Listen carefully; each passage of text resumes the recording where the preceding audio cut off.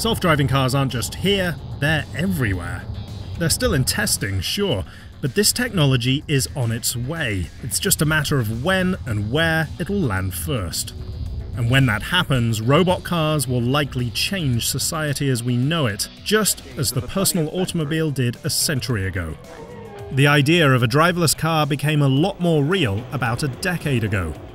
In the early 2000s, Congress decided to invest in driverless vehicles, and they tapped the Defense Advanced Research Projects Agency, aka DARPA, to make it happen. DARPA decided to open the problem up to anyone interested in cracking it.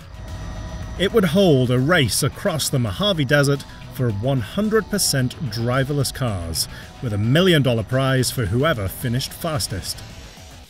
But most teams struggled just to get out of the starting area. At the end of the first challenge, the dream of self-driving cars still seemed out of reach. What DARPA had done was create a community of people eager to crack the self-driving car problem. So the agency announced it would give them another shot at the 2005 Grand Challenge. Many of the original players jumped right back in. In the first challenge, a Silicon Valley engineer named Dave Hall used cameras to let his robotic Toyota Tundra see its surroundings. As he prepped for the second race, he heard about a different approach called LiDAR, a radar-like device that uses laser beams instead of radio waves to map its surroundings. A lot of it came from talking to the guys at the first race. So one of the conversations I had with Jim McBride at Ford, and he said this LiDAR is really an unutilized tool. Many of the challenge teams had been using primitive laser sensors that could spot obstacles ahead, but with little context and limited resolution. Hall invented his own version of LiDAR that saw in 3D and offered 10 times the detail of the LiDARs that came before it.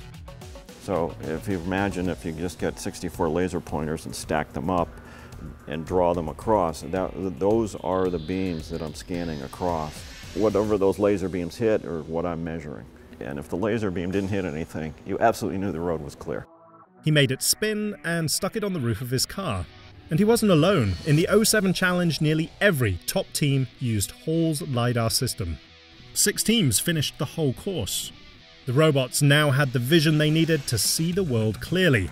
The trophies were nice, but it was about more than prize money. The men and women who'd brought the DARPA challenges to life could now see a more valuable reward: making self-driving cars a reality.